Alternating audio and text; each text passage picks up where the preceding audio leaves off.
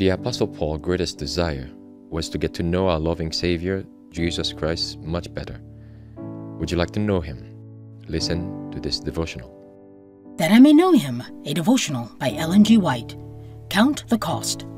For whosoever will save his life shall lose it, but whosoever shall lose his life for my sake and the gospel's, the same shall save it. For what shall it profit a man if he shall gain the whole world and lose his own soul? Or what shall a man give in exchange for his soul? Mark 8, verses 35 through 37.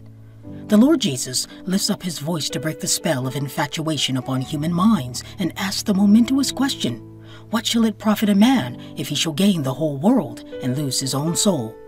Disease and death are in our world, and how little we know when our individual probation shall end. How many, if now called to render up their accounts, would do it with grief, regret, and remorse that their God-given probationary time was so fully employed in self-serving? The eternal interests of the soul have been fearfully neglected for unimportant affairs. The mind is kept busy, just as Satan designs it shall be, with selfish interests and nothing of any consequence, and the time may be passing into eternity without it fitting up for heaven at all. What can be compared with the loss of a human soul?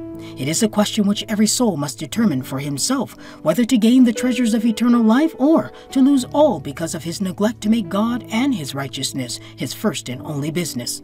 Jesus, the world's Redeemer, looks with grief upon the large number of those who profess to be Christians who are not serving him, but themselves. They scarcely think of eternal realities, notwithstanding he calls their attention to the rich reward awaiting the faithful who will serve him with their undivided affections. He brings eternal realities within range of their vision. He bids them to count the cost now of being an obedient and faithful follower of Christ and says, ye cannot serve God and mammon. He would have every individual sense his responsibility to so use his precious time here in this world that it will be fruitful daily in good works. This is the only worthy aim of every living mortal, to employ his God-given faculties with endless results in view.